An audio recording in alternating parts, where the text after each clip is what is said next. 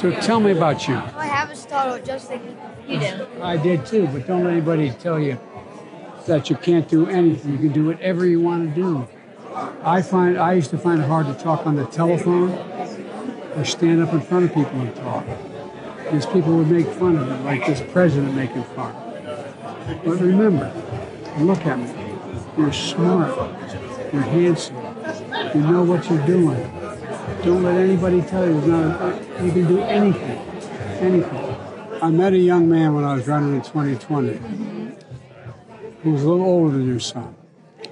And when we were going through the line, I could tell every stutter could recognize another stutter. Yeah. And he went up. And I said, come with me while I write my speech. I put a little mark on my speeches. And everywhere I wanted, like the hello, instead of saying hello, Milwaukee, thank you, Ray, say hello, Milwaukee, pause. Thank you, Ray, for this introduction and the sharing your family story. It's familiar to so many. So I mark my speeches, every single one. Thank you so much. You're so good. Is that good?